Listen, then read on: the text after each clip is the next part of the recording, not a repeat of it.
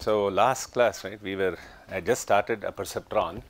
It's like a modeling of, a neuron, right? And you know that, right, neurons apparently even in our biological system there are, I don't know, right, several of them, right, in terms of hundreds of millions and so on, billions maybe, and they all interact with each other, right?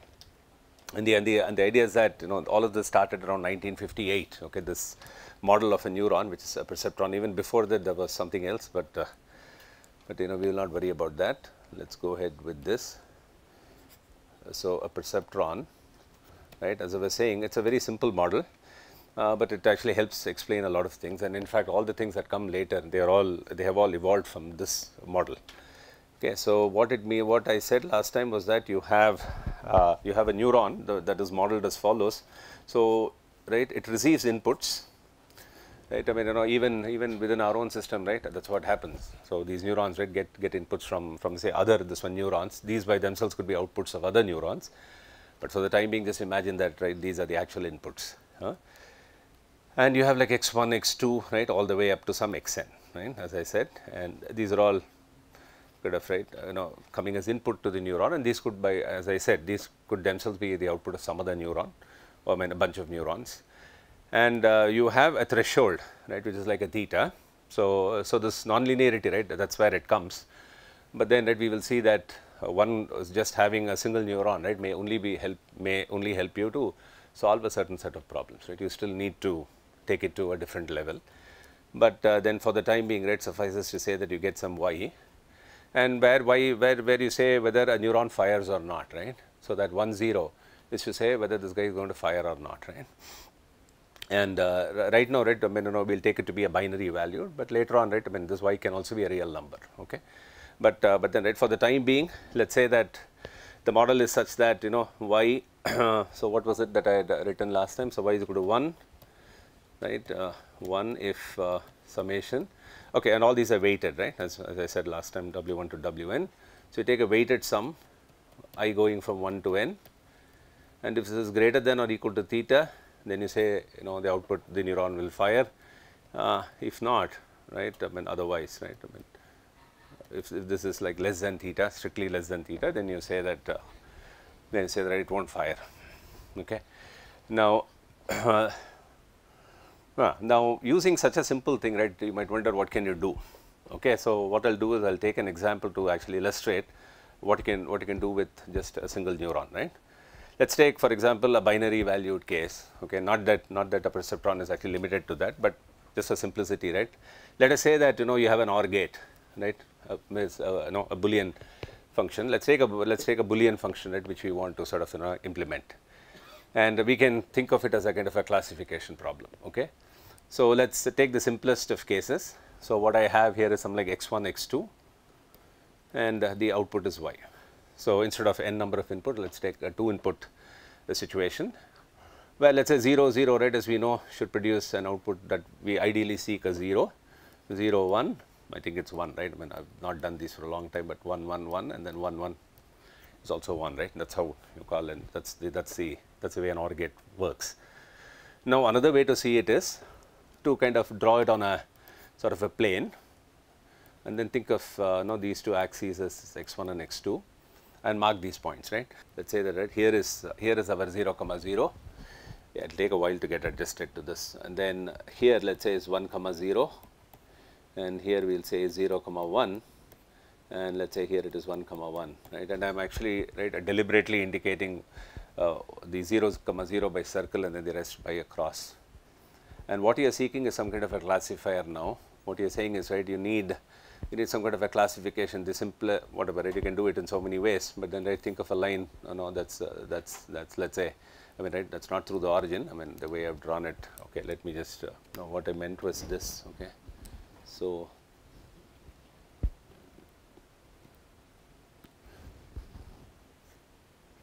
So let's say, right, so this 0, 1, and what you're looking at is something like that, right, a simple sort of a classifier. It can even be a line, okay, through these 2 points, for example. It could also have been this, right, through the 2 crosses that are at 0, 1, 1, 0, because your condition is greater than or equal to theta. Now, as long as you fix a suitable theta, right, you can have all these points lying on one side of the line, the crosses, right, 0, 1, 1, 0, 2 of them could also be on the line, okay. They could also be here, the other line that I have drawn. So, you have so many options, by the way, and then 1 comma 1, right, they will all come on one side, and then your 0 comma 0, right, which is supposed to be a label. So, you can think of these as labels, right. So, 0 comma 0 gets a label 0, and then all the other 3, right, get a label 1. Okay. Now, this is a very simple problem, right, and right, this is how it started. So, they started showing that that you can actually implement things like this, but in order to understand, right, okay, what this actually means is we can actually let's try to arrive at. So, right, so eventually, okay, even when you go later, right, as you go higher and higher, it will all boil down to computing weights, okay, and this right, and this unknown, which is a theta. We will be later on model, we will call it a bias and so on. For the time being, right, we will just call them as weights and another parameter theta. Right. So, the idea is that if you want this particular sort of a perceptron to be able to model that OR function, you can also do it for AND, you can try it for other cases. If you wanted to do it, then what it means is you have to arrive at this bunch of weights, right. In this case, you just have to worry about W1 and W2, and then kind of a theta, right. Now I'll just take an example, right, which I've got here. So right, so the things are, so what you have is for the first condition, right, what you have is W1. See this guy, right. So, W1 x1 plus W2 x2. So, if you look at W1 x1 is 0 plus W2 times x2, right. I mean, if you take the first case, right, W1 0 plus W2 0, right. This you want it to be, what do you want this to be as a condition? Less than theta, right, less than theta, because you want the output label to be 0. And then for the next case, if you take 0 1, you will write it as W1 0 plus W2 1, because x2 is 1, and then this you will write as greater than or equal to c theta, because you want the output label to be 1. Then the third case, you will write this as W1 into 1 plus W2 into 0, right, W2 into 0, this again is greater than or equal to theta, and then the last one is W1 into 1 plus W2 into 1, because both inputs are 1, this again is greater than or equal to theta, right, that's what you would say. Which then means that from the first one, right, irrespective of whatever W1 and W2 take, it's clear that, right, theta should be strictly greater than 0. That's what evolves in the first condition. The second one says that W2 should be greater than or equal to theta. Then this one says W1 should be greater than or equal to theta. Then the last one says W1 plus W2 should be greater than or equal to theta. Okay. Now, obviously, the last one follows, right. If W2 and W1 are each greater than or equal to theta, then the sum of course will be greater than or equal to theta. Then what you can think about is some theta, right. Let's choose that. I have just chosen arbitrarily something. Okay, I have chosen theta equal to 1, but as I said, it does not have to be binary and all. Okay, that's up to you. Whatever. I am just giving it as an example. And suppose I choose, right, theta equal to 1, and then I have chosen, and then, right, W1 should then be greater than or equal to theta. Here, as an example, I have chosen W1 is equal to 2. Just arbitrarily, okay. W2 is equal to arbitrary in the sense that as long as I satisfy these conditions, it's okay. Any number is okay. So, W2 is greater than or equal to 1. So, I have chosen W2 to be equal to 1, and theta of course is 1, right.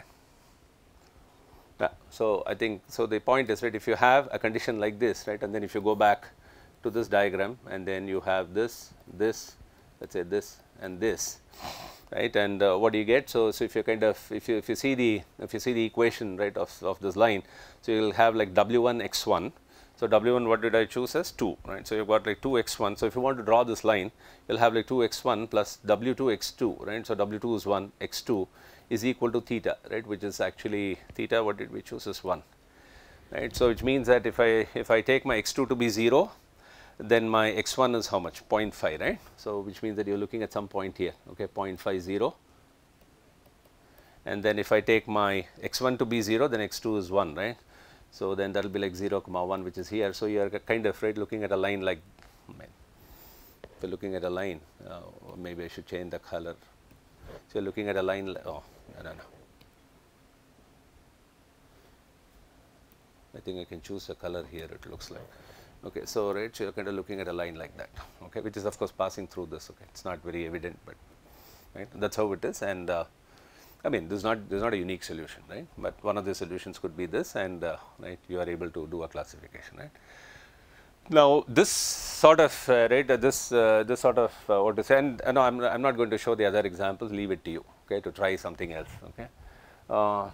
So, So, the idea was that, right, so this by itself created some excitement, right, in the Henderson community, and this perceptron model, by the way, was Rosenblatt 1958, okay, so that you get some hang of when this happened, right. So, it is like 1958, okay, this is a perceptron model. And then, right, Minsky, I do not know the exact year, I think it was about 4 to 5 years later. What they said was, right, this is all fine, but then, right, think of a situation, where, let me go to the next page.